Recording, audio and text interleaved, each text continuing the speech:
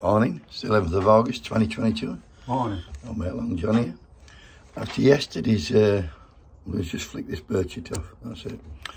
After yesterday's talk about energy cap and that,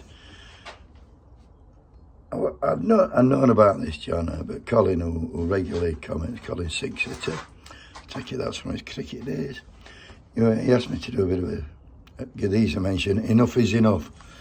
And it's a campaign group that started up Monday.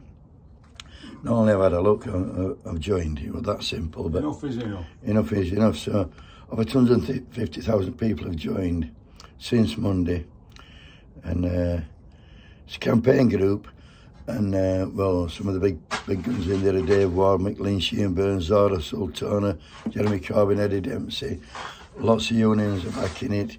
And it's just a way to fight the cost of living increase.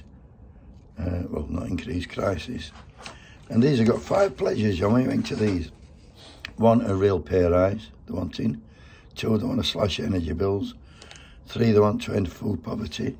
4, they want decent homes for all. And 5, they want to tax the rich. Can I say what about that? No, no. And if anybody wants to join, they've got a group. They're on Facebook, Twitter, Instagram, and TikTok. And I'll tell you how quick it is, John. I went on. I joined yesterday.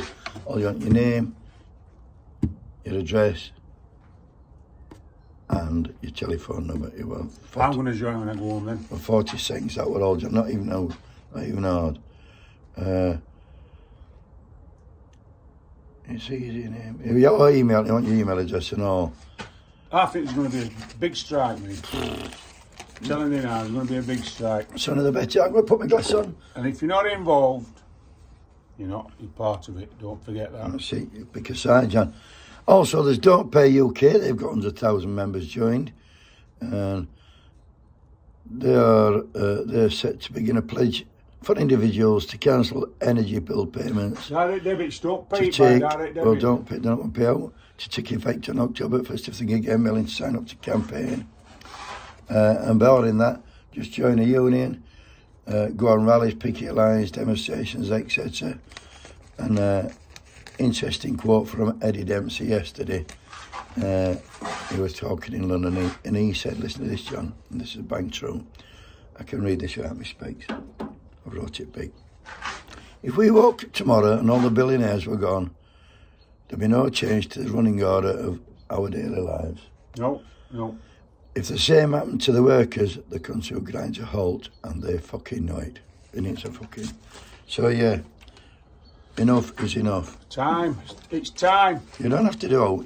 Just support them. Leave it to me and John to do something. I'll be out rallying, picketing. What you have to do, like John says, is pick a side. You have WIT workers, all the pensioners, all the unemployed, all the poor. You're on that side. Yeah. Or you with fucking money. Can I remember, I think it was 1978 when when Arthur Scogle told us that they'd run out of gas, we'd be buying gas from abroad, we've been importing and everybody thought you were a fucking idiot. You're buying gas. 1978 that were. He must have had a crystal ball. No, it was 1984. Were it? During start, I was there, John Mansfield, 1984. I was there, I heard it with my own ears. Anyway. And he didn't tell any lies. No lies. Let's get out in here. Have a good day, everybody. Keep doffing them.